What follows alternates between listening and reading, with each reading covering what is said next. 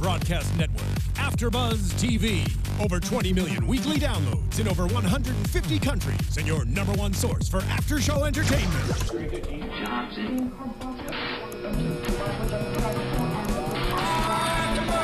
AFTERBUZZ TV, the destination for TV superfans. Producing after shows for over 300 of your favorite TV shows, interviewing celebrities and showrunners, and bringing you behind-the-scenes exclusives. All thanks to E! Entertainment's Maria Menounos, producer Kevin Undergaro, and internet leader Akamai.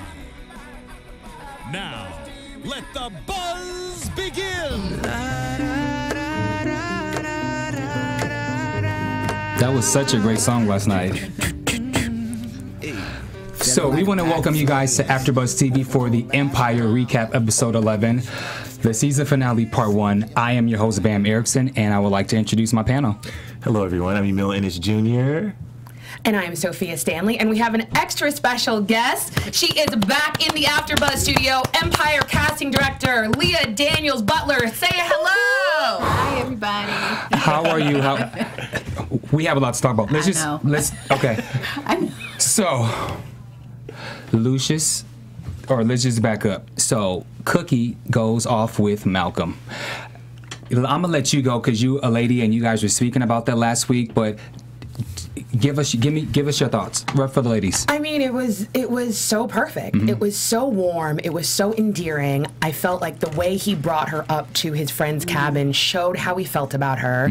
I think it was extremely intimate, and we had a little bit of a power shift when she was extremely honest with him and said she was nervous because she had never been with anyone else other than her ex-husband. And I felt like his response, "That's so beautiful," was so endearing, and I feel Yeah, it was honest. Yeah, and I felt like he saw her. I feel like there is obviously an aspect of Cookie that is very hard and dominant and aggressive, but at her core, I think she's a very nurturing and loving person, and I felt like that moment, especially everything he said, as well as everything that happened afterwards, showed how nurturing and loving she is, and that Malcolm, that is the Cookie he sees, is that aspect of her. And she looked great, like walking up that fur coat and those pants and those boots. And I even noticed, probably from a conversation we had about fingernails, but just how she walked and she had the nails that, I mean, she was like, oh my God, oh Lord. She was great. Yes. And it was shot beautifully too. Yes. Yeah. It was shot so tastefully. And a little closer to the mic. Okay. And it was shot so tastefully, and they just look so good together. That chocolate brown, meshed together, look good. The funniest moment for me is when she opened the shirt and she said, "Oh, You got muscle. you work out." Was that was hilarious. Was that improv? I'm sure it was. Okay. I don't remember reading that. Okay, yeah. No, there's something that Leah just said in terms of the fact that she said it was so beautifully and tastefully shot. It actually almost felt very wedding-esque. Have you ever watched a wedding video? You know how it's almost like wedding videos have a different filter to them on wedding pictures? Yeah. That's kind of, I think, what we were feeling, and I think that's why it felt so intimate, and even though, obviously, they did the thing, it didn't seem like we were spying on them. Right. It didn't seem like we were doing something wrong in watching them. Right. And the way they were angled when afterwards, and they were like sort of sort of bliss, and he's this way and she's that way, and it was just cute. I like what shot. Okay, so now I have to be the negative person. The negative Nelly. Do you think that Cookie should have actually went on the trip with Malcolm, knowing that Lucious was going to find out and flip his wig the way that he did? Or so what, who cares? Lucious wouldn't have found out if she would have given explicit instructions to Portia to say, make sure you don't say anything about the Berkshires, to say I'm somewhere else besides this, because otherwise Lucious wouldn't have had a clue where she was. Well, I think she did. Portia slipped up. Yeah, she did. She slipped up. But she knew well, I don't know if Cookie told her, but I knew she was not supposed to tell, because right after she instinctively knew.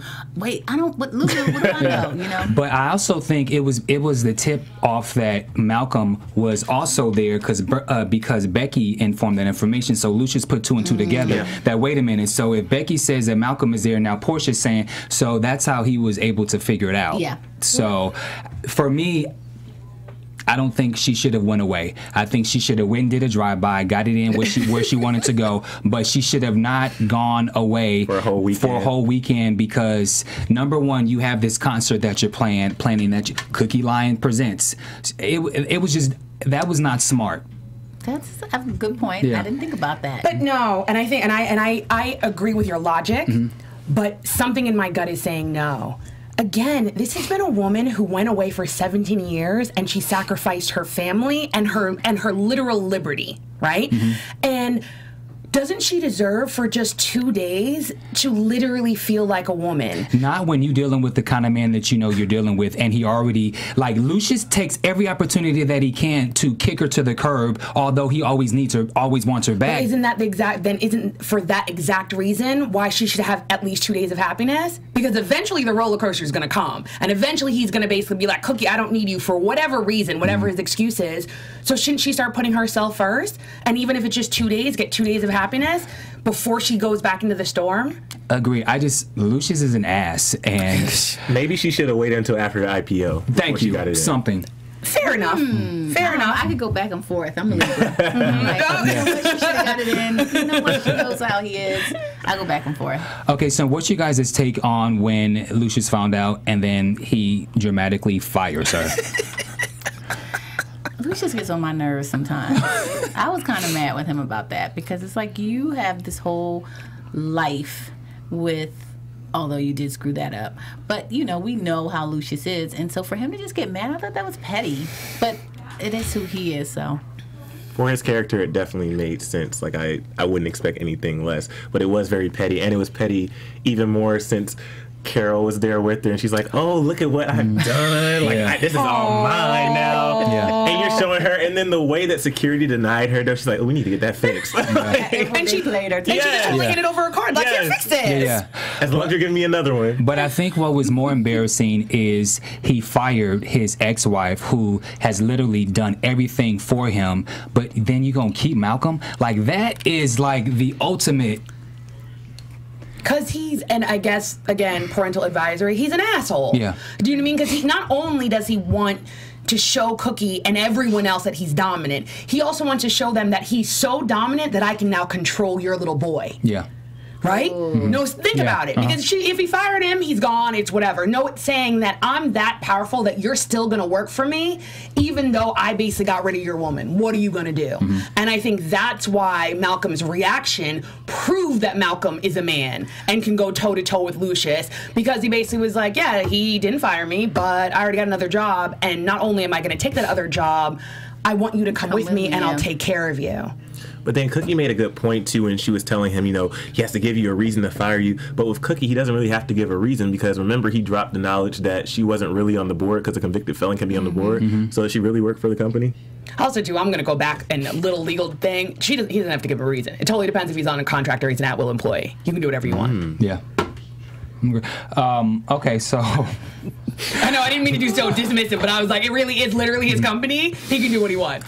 Okay, so then eventually he goes back and wants her to do the, produce the concert, and then he was getting ready to get into some more information. But are we surprised that he actually changed his mind, or that he somewhat hired her or needed her back?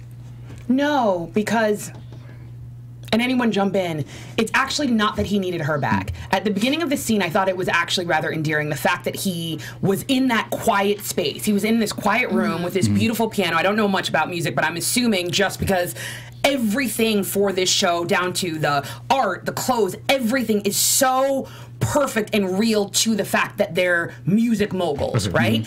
Here he's at this beautiful piano in his beautiful office, and it's silent and he can't work. Yeah. What does his mind do? His mind flashes back to when it was just him and Cookie and Carol, and there was chaos and there was noise and there were children. Right. And initially he goes to Becky, I need Cookie. Yeah. She's the one who helps me when I'm in this place. Cookie's nowhere to be found. So who does he turn to? Jamal. Let's go in. Yeah, okay. So that's really, in essence, who he needed. That's the only reason Cookie got back on the bill. Was really because he needed Jamal. Right. Okay, now, before we get into Ryan, to Jamal, I need to just throw a little shade now that we're talking about Jamal. Oh my God, we're my sunglasses. I was gonna have sunglasses every time we threw shade. No, I'm joking, Bam. Keep going. I'm joking. Keep going. Because I have some on my bag. I know. Okay. Keep going. So the one scene that he had in part 1, when Lucious needed him for something, he decides to go with Jamal. And then Jamal's like, you know, my dad needs you. And then I said last week, when you allow someone in your relationship to yip yap so much and think that they can just say and do anything, so now he's defying the man who hired him. Like, Negro, come on, real, like you're not that papered up to where you're just gonna disobey your employer. I have a problem with that. And plus, I don't like him anyway, so it just gives me good reason to. So go ahead, Emile, because I know you have something to say. I actually have nothing to say. That wasn't a problem to me. And actually, I have something to say. You're right, Bam. Yeah. Oh, all right. I was gonna say like it. Yeah, you're spot on because I can't even. You're right. Ditto. Well, I mean, I think he was just speaking his feelings. Like, he thought what Lucious did was wrong.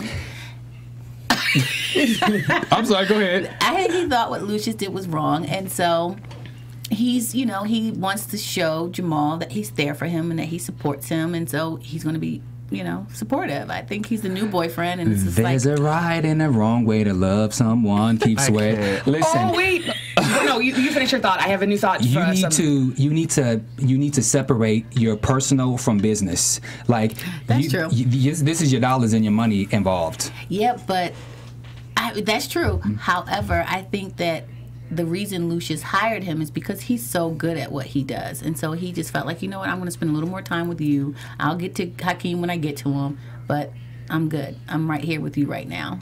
Sophia? Okay, it's going back to one of the earlier episodes when Delphine was on and when Estelle was on, and how she, you know, was so in adoration of Lucious. She's like, you're my idol, right? But arguably, it was also Jamal who is her new idol. Right. For an up-and-coming artist, for her to basically be like, oh my God, you need to come in the booth with me. Like, I think you're absolutely amazing. Like, I love your work.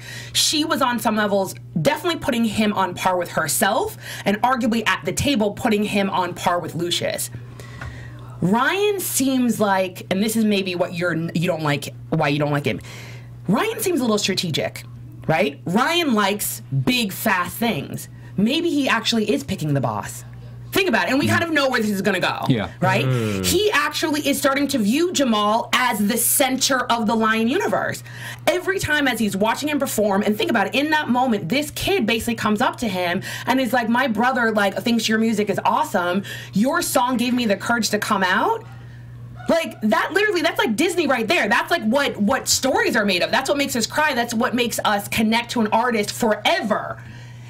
It doesn't matter on some levels how grandiose Lucious's sound is. We live in a new era, and our new era is relatability and connectability. Ryan, as a videographer, is seeing that in Jamal. And therefore, he's also not just making a personal choice, but he possibly is making a professional choice, because he knows that Jamal is actually the star, Jamal is the center of the universe, and purely even from a documentary perspective, he is the documentary. Aaliyah, what do you have to say about that? What do you think? I don't know. I don't think I would be honest with you. She didn't jump in the rabbit hole like I jumped in the rabbit hole. I jumped right in the rabbit hole and I keep going. For the family, you know. For the She's like, I did not take it that deep. Sorry. It is only water in here. I really am just this loopy. Well, you know, I thought about putting something else in the cup today, though. Did you? I did. Well, speaking of putting something in a cup, I mean, Lucious seemed quite the bond that he all of a sudden had with Jamal. What were your thoughts on now that Cookie's not there? Now he goes to him, and they have this interesting bond where, although Lucious needs him, he's still insulting him while they're in Philly. That was dirty. That was real dirty. Yo, you want me to throw you in the trash can again? Oh, I see. Yeah, that was that. I'm kind of at loss at words for that, but you know, Lucious is who he is, and he. What do you think? I think it would have been worse if he didn't do that, because for him to all of a sudden flip the switch and act like everything's okay and they're cool, I need you to help me, then it comes off as fake, because then it shows me, okay, you just want something from me, but by you still sticking to who you are and still insulting me, still treating me like you normally treat me, and you still want something from me, I see you, but you're gonna have to respect me before I help you. Right. So that's why I kind of enjoyed the fact that he did that, because if he would have been like, oh, Jamal, oh, we're back in the hood, like, that wouldn't have worked for me. Mm-hmm.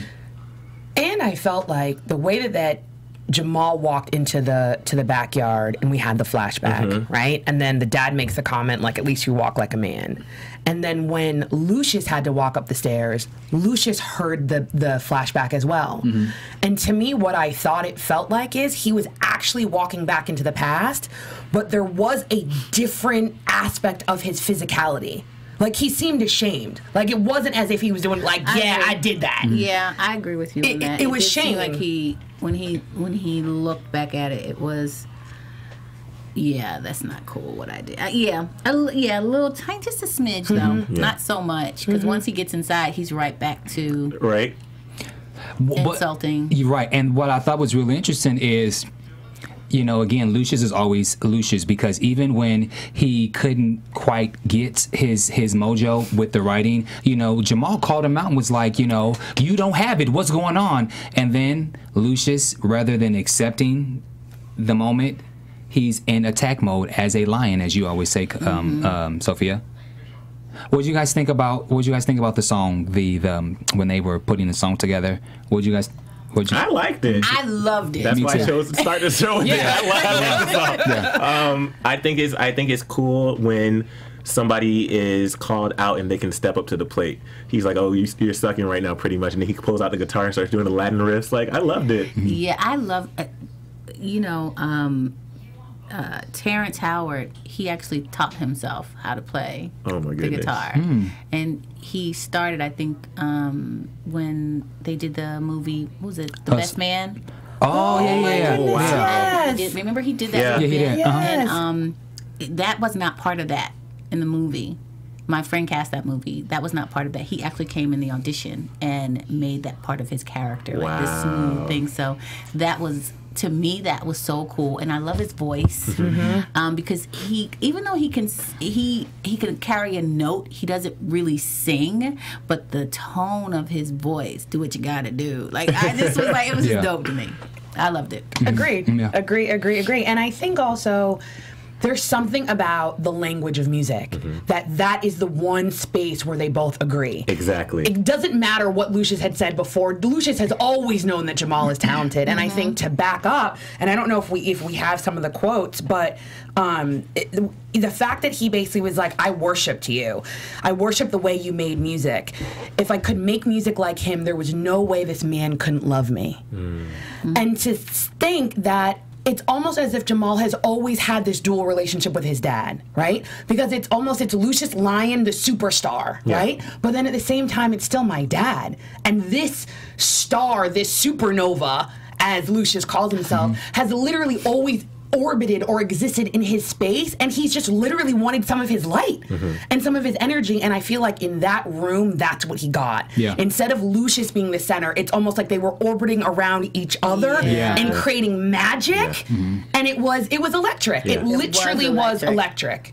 It was awesome. And I liked how they were somewhat insulting each other musically, which, you know, if you're a musician, it's like football talk. And so the fact that they were able to insult each other musically, and then when they finally hit a chord that they both agreed, and then boom, as you said, it was literally like, you know, like orbit. I thought the scene was, go ahead. No. I don't want to cut you off, but that scene, like, I remember seeing it when it was first cut, and I can we just take a second and bow down to Mario Van Peebles?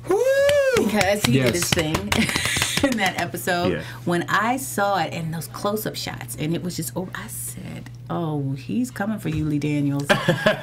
But he did such a fantastic job just with the shots. I loved Terrence, the way he took it back to Hustle and Flow. I don't know if y'all picked that up when he said, sometimes you got to take it back to the South and whoop that trick. I did catch that. I thought, okay. But it was just the humorous things that they did, and that humorous but still working together, but trash talking. Just the whole scene was just, like you said, magical. Now, what was also interesting about that is now when Lucious knew that he had him and the connection was there, then now Lucious does what he does best. He manipulates. You can have your publishing. Right. It's still my song. Yeah. And then he starts to plant in his head that you're tough, you're the man, you're this, you're that. And then we go to Beretti. What I find really interesting about Jamal is out of all the three sons, like although he's called all those kind of, homophobic names, when it comes to knuckling up, Jamal really is the best fighter out of three. Yeah. He will. No, and you know what? No, I'm gonna jump in, but I think it's what you're saying. He's mentally the best fighter, right? What is it in like martial arts? The whole premise is you should never have to fight because your energy and your dominance should be such that your enemy knows that they cannot defeat you. So that's what he does. There's something about his energy and his spirit, the way he mans up. Even remember when the people came into the ghetto ass studio and pulled. He literally looked the person dead and was like, shoot. When Reggie came, same thing. So that's arguably why those people couldn't shoot, because there's no fear in a way. Like your brain says, okay, I might be able to hit him, but if I don't kill him, he's gonna get me. Right. Even if somehow I kill him, I don't know. You know what I mean? And I think that's part of what it is. And so kind of moving forward, I think that's even why the balcony scene was believable, even though it's such an unbelievable thing. Because even I thought, like, yo, is he really going to drop him? Because I think he loves his family and Empire that much that he'd drop him. What I also thought was interesting is how out of the whole entire crew, there was a girl that came quick, and she the one who. No, she's a G. Like when she pops off too much, what's the character's she's name? a G. Chicken. Oh, Chicken. She's a G. You're right. She's totally G. Okay, so What then a juxtaposition with her name, Right? Like seriously, First one up. it's great. Chicken. And so when you guys saw that, I remember when we were at Empire Wednesdays, we were all on the edge of our seats. Like Sophia said, was he going to drop him? You know, Lucious was there. And one of the things that I like about Lucious is Lucious walked over and pretended like, you know, Jamal, what are you doing? And then when he walked away, he kind of had like this smirk like, yeah, that's my boy. Yeah. Do what you got to do now. What's in your hands. Yeah. Like, he's a G. Yeah. He's a total. Yeah. Ooh. It's dirty. Like the fact that he has to have Jamal go through all these loops just to get his approval and just to get what he wants. Like, I become hesitant with people like that because it always seems like it's never enough. Like I've completed this part for you. Oh, there's something else. There's something else. There's something else. And then you finally think you're in their good favor, and then it's something else. So I don't know. I'm glad that Jamal's man enough to do all this. But I'm gonna disagree with you. What? Because Lucious is trying to teach his boys how to be street smart and be business smart. And when you are running a hip hop empire, you have to be able to, knuckle up in all aspects. And Jamal is the only one that really goes through all those challenges. I've said before, Hakeem he's a mark, he's a spoiled little rich kid. And had Lucious punched Jamal would have punched him back. That's true. I completely agree. Hakeem just sat there. So I feel like no, he did spit the blood on his feet, but I do agree with you. Yeah, I feel like Jamal is the only one who's stepping up to the challenge. And although Lucious is being manipulative, he's doing it for a reason to figure out who can actually run this company. And so that's how I see it. But no, y'all not feeling me. But it's all right. No, I see your point. I do. I see your point, because it's like he's testing him just to see if you're really tough enough to handle this when it comes down to it. Because for him, I think when he made the decision, it kind of showed that. Yeah. And it's funny because I know that a lot of people are going to continue this conversation online. So if you are watching us, whether or not you're watching us live in the chat room, or if you're watching later, either on Twitter, on iTunes, or Facebook, make sure to use the hashtag ABTV Empire so you can talk directly with us.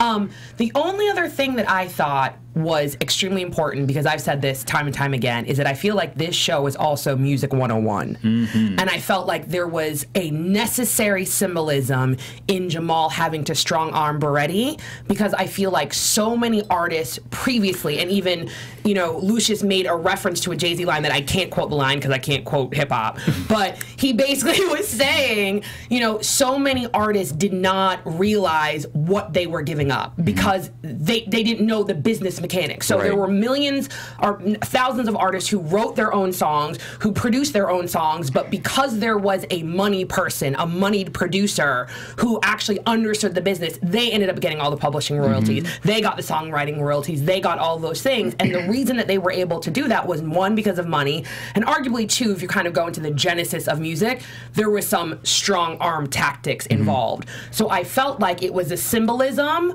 of Lucious Lyon taking back by force what was taken from him by force, and arguably the entire essence of music, and that's why hip-hop is so new. Unlike jazz, arguably it is the first form of music within a certain population of people which we have actually controlled. We have created and we have controlled. And that's why eventually going public for a music black-owned company is symbolically so important, let alone symbolically important for the family and symbolically important for the show.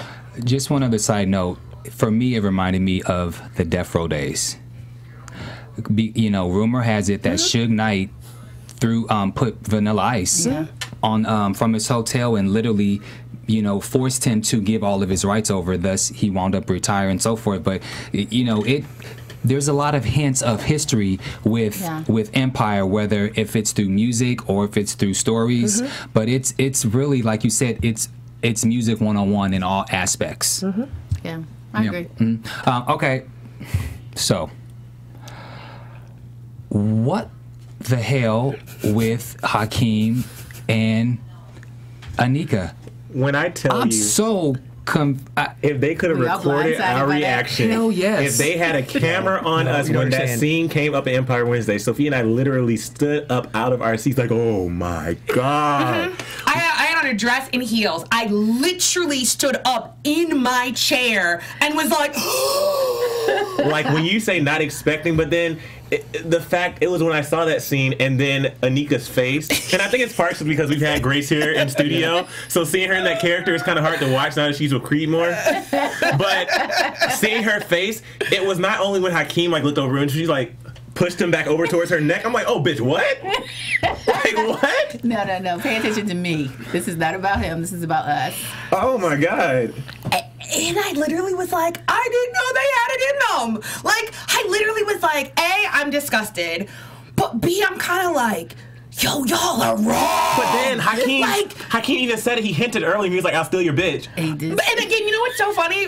Because we watch the show together, we obviously, the minute the commercial break happens, we talk to each other. And I literally was like, oh my God, where did that come from? And you were like, oh my God, it came from the lyrics of the song. Yeah. And I was like, but do you guys even remember back in the pilot episode? Remind us what? When she put her hand on the shoulder. When she said to him, I don't know if it was a pilot or a first episode, but she said, do you want to be the prince or do you want to be the king? Thank you for that. That was a little setup. No. Oh, damn. Because for me, I almost felt when they realized that they were being watched by Lucious, in the back of my mind, I was still thinking, this is an act. This is an act, and they're putting on for Lucious to make. I was hoping that because I'm lost at words. I don't even know what to say about it. He was hurt, and so was she, and they wanted to get back at him. Listen, it's the wrong way to do it, but they were like, no, we're going to get him back. He did both of us dirty, and we're going to get him back. Boo Boo Kitty is toast for season 2. See, and I totally disagree. I totally disagree. I can't even call her Boo Boo Kid anymore. Yeah. Her name is Anika. Like, she a bad. Like, she is so, like, I literally, now I'm like, oh, I'm riding with you. Because now she's playing Sidewalk.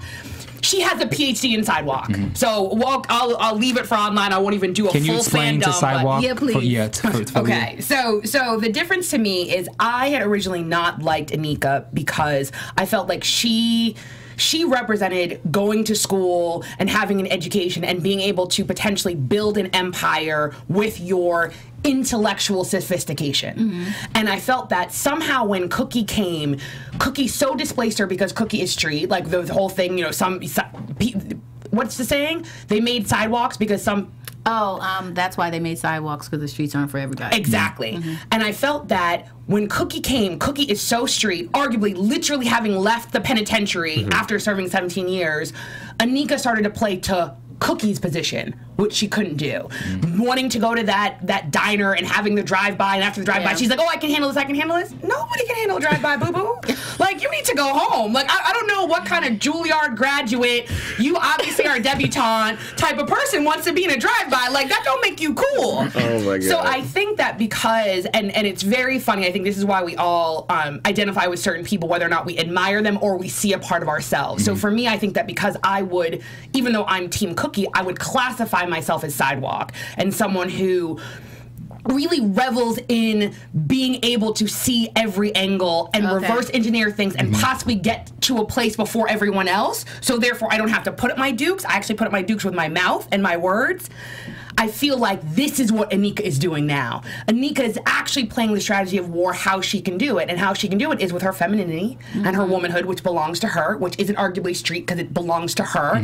And then as we see, eventually, and I'm going to stop me because I'm going to get episode 11 and 12 mixed up, but she then continues to use her business savvy and her Rolodex to really arguably take over the empire, as well as actually unite and then that's where I'll stop you, because then because we're gonna do part 2 in a second. Thank you. Okay, so now let's go to the last son. So we have Lucious and we have Andre, and Andre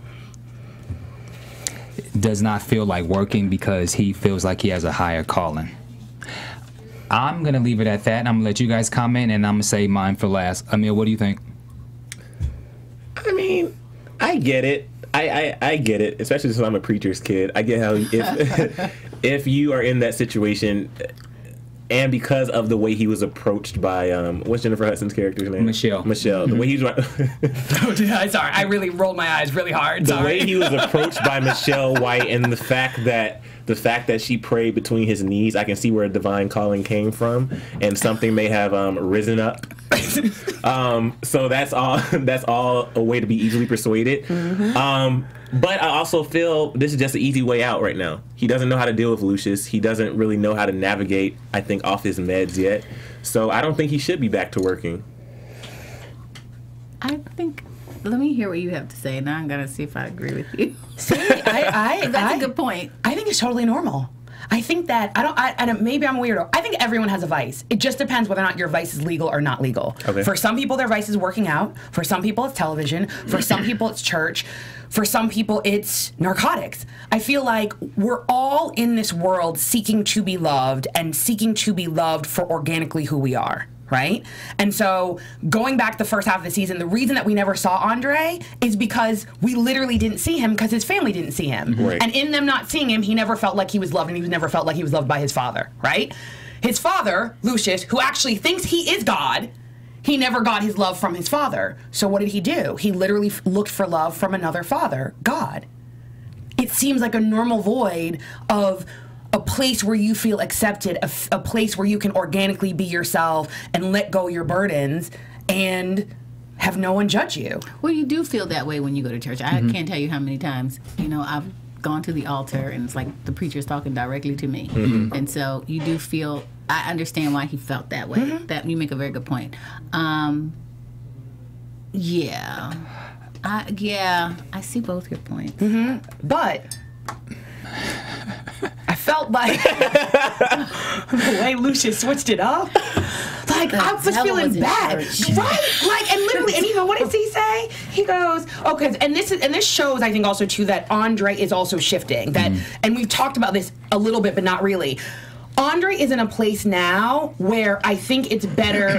He's a better man, right? Because he goes, well, what about Hakeem? Because the way that his dad approached him, always angling him, and this was the first time he was like, but what about my brother? Because now I think he recognizes that is part of his role to be my brother's keeper, right? So he goes, what about Hakeem? And then basically the dad says something, and he goes, I'll send a prayer down to you in a flame-proof jar. Ooh. And then Lucious goes, let's see who's more powerful, your God or your daddy. That Negro is cold. And we've talked about this. Like, I don't even know. Like, I think he literally thinks he is the Alpha, the Omega. I don't think he just thinks he's God. I think he thinks he is God and the devil and everything. And to have the audacity, like, I don't know what his background is. Like, I don't know what his spiritual background is. But I'm one of those people that even though I was raised Christian, I very much respect other houses of worship, right? So, you know, when I grew up, I went to bar and bat mitzvahs. So I've been in temples. I've been in mosques. So when I'm in a mosque, I cover my head appropriately when I'm at a bar mitzvah, do you know what I mean, or a bat mitzvah. I respect that house as I would my own church, if that makes sense. The fact that Lucious had no respect for the fact that he was in a church of God and was literally like, no, I'm gonna show you. I'm gonna defend Lucious for a second, so just give me a second. Now, I totally get that. I've seen many people when they're lost, they fall to religion, and because they feel so it makes sense. Although I don't like the storyline, but it makes sense. But game recognized game. I said from the moment about the Jennifer Hudson's character, I don't like her character. There's something about her. There is listen, I don't care if you're an evangelist, if you are an elder, there are just some things that are ungodly like, and you just don't do. The fact that she got in between this boy's legs and then put her face to his like this and said, let's pray. Really?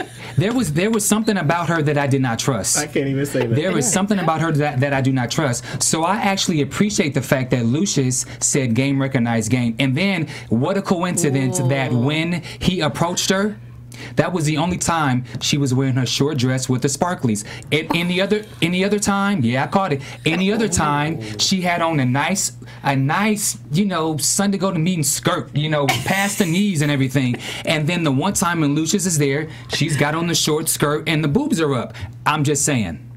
So I think it was. Look at me, I'm playing devil's advocate. Weren't they practicing for the concert, whatever the concert? Yeah, did she know Lucious was going to be there? No, but no. I'm not saying that. I'm not saying that she knew Lucious was coming. I'm just saying that what is your intent? So if you have this big concert, now you got on your Sunday morning all week, but now the concert is coming, and now you got on your high skirt and your boots and your heels.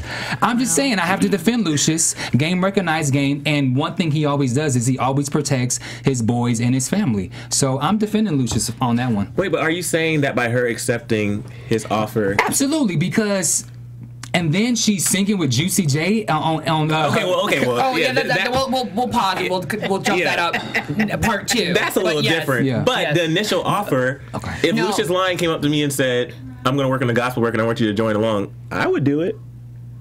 But has your calling always been to be a gospel artist? Because before, it seemed as if her ministry was just all about the church. Now you trying to be platinum and be Yolanda Adams and Mary Mary. I'm not buying it. But sometimes as a gospel artist, you see a way for you to, if Lucious Lyon sees her and she's up there singing, I didn't take her as a gospel artist. I took her as there's a difference between singing in church and then being a gospel artist. It's totally different. There are plenty nice people in the church who just love to sing. So they go to choir rehearsal on Thursdays, not Wednesdays. Why? Because Empire is on. I just had to put that in there because y'all saw the meme. But you know, there's just some people. They just love to sing, and that's the kind of character that I thought she was. And on top of that, wasn't she a doctor? Well, I think she's like a music therapist. But the thing is, and what I'm saying is, if we put in like real, if Diddy came in my church right now and he saw a singer that was talented, he came up to them and said, "I see this in you." For somebody who has a certain career and they come up to you and say, "I'm going to offer you this," then even if you weren't thinking that, you would be like, "Oh shit, you think I have what it takes?" Or how about this? Why didn't she pray about it like she wanted to pray with Andre? Okay. The funny thing is, Bamm, I from a instinctual level and from an emotional level agree with you 100%. But she doesn't know he's the devil. Right. So at the end of the day, you're singing, and this person comes up to you and says, "I have never heard God speak to me." Exactly. Oh yeah, he did. I have never heard God speak to me. Hearing you sing, God spoke to me, and I want to make a gospel song. No, jump in. Well, okay, here's the thing about that.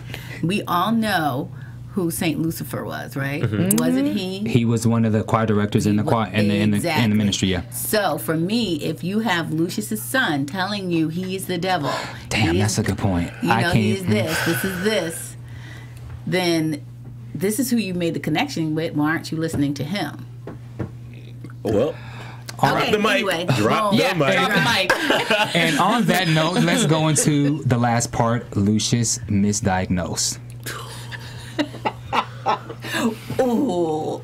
First of all, his reaction was everything. It really was. It was everything. Oh, man, like, I got my life back. He showed every bit of emotion that anybody that thought they were going to die and realized that they weren't, he captured it all. He's such a great actor. He is. That laugh Really after the doctor left, the laugh, I was like, oh my God, dude is dirty. He is dirty. Like evil. Evil. And when we get to the monologue on the bed with Cookie Stand, like, can we go there now? Go. When we were sitting there, here's the thing. So Empire Wednesdays, I sit next to Sophia. So Sophia, we're like back and forth touching each other, not inappropriately. Like, No, I'm like holding on like it's a horror movie. yeah, we're like literally, because we never know what's going to happen, right? This scene comes on and Cookie walks in and he starts talking about this and then he confesses, I should say, that he killed Bunky, and then he rises up, and when he rises up, and Sophia whispered like the camera angles when they were going back and forth. Watching that, it really felt like I was watching the devil himself reciting this. Like the way he was talking to Bunky, can't nobody kill me. Like, I was like, oh my God. Ooh. It was terrifying. It was terrifying. But he's great. It was an amazing Such a good scene. actor. And then he just went back down to sleep. I don't know. Those meds had him loopy. Completely loopy. And Cookie was fearful because it's like something like it was. She was being the wife, wondering, okay, is he okay? What's wrong? But then, even though he did what he did to her, she still went back. Yeah. And instinctively, like you said, she has such a nurturing feel, to her that she's like, no matter what these boys do, these are my boys, and I love them. And she went back to take care of him. yeah.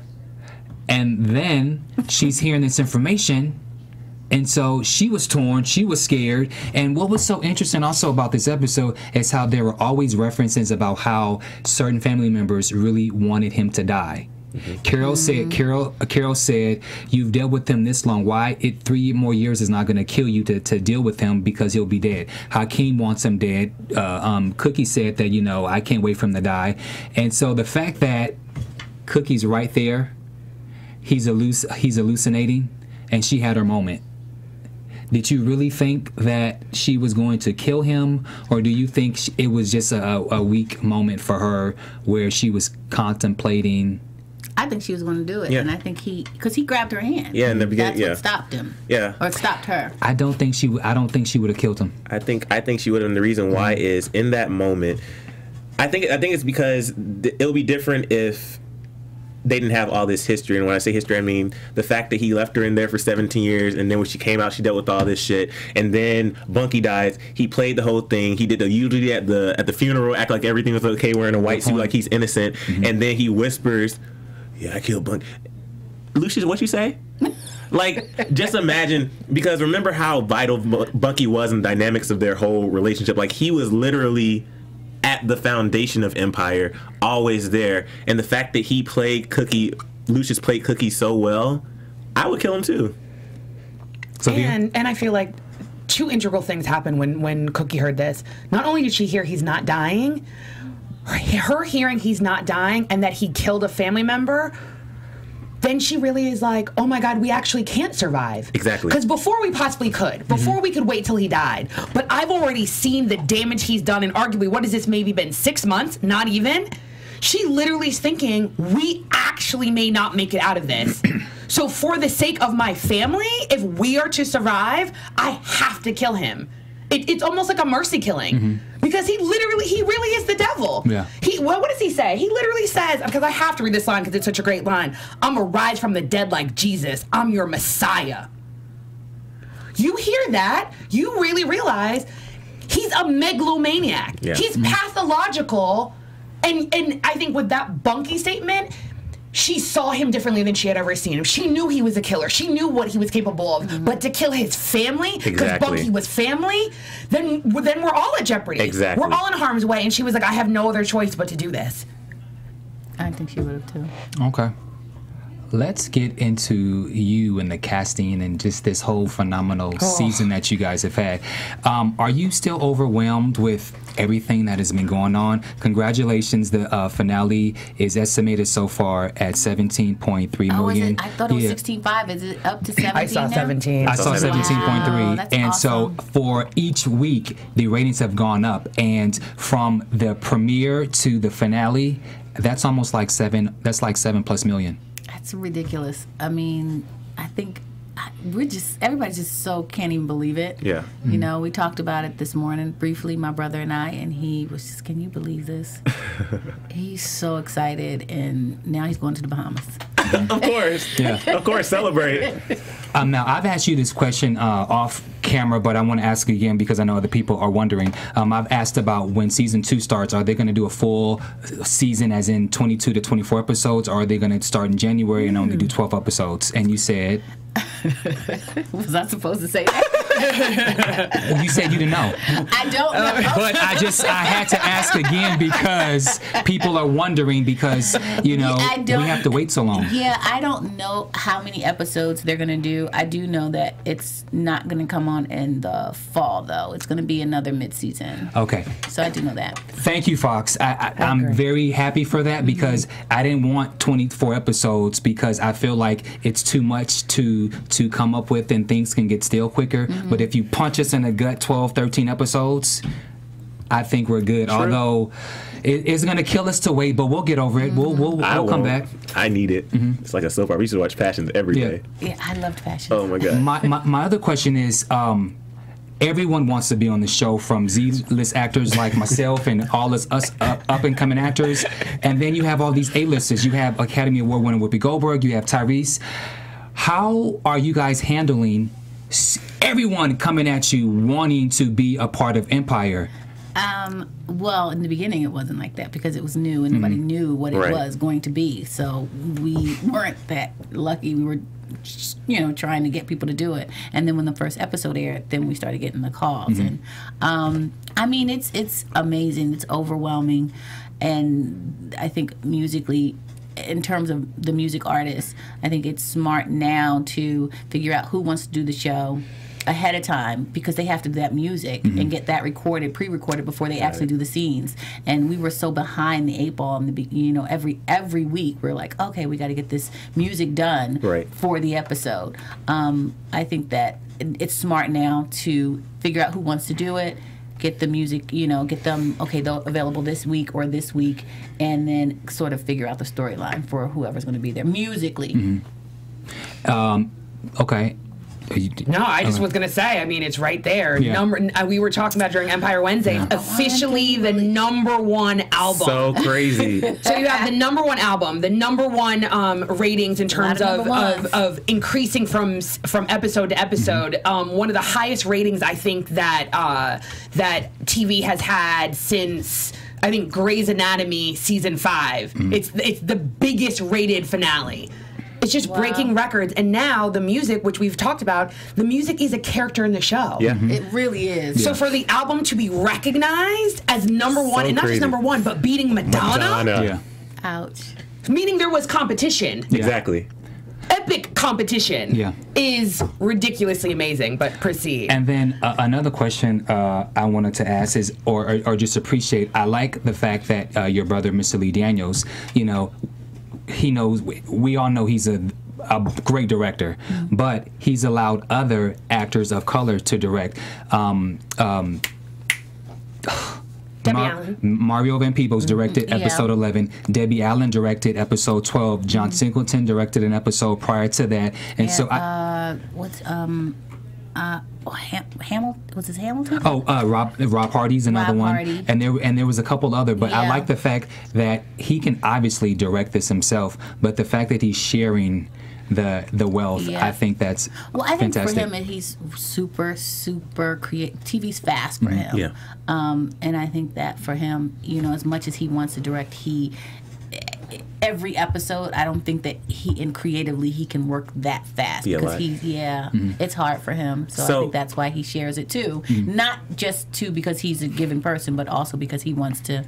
He can't. He's too critical of every little thing, and he'll work on one episode forever. Like, he'll just keep fixing it. Since we're talking about Lee, so every week we go to Empire Wednesdays. We're sad it's over now because Empire's over for now.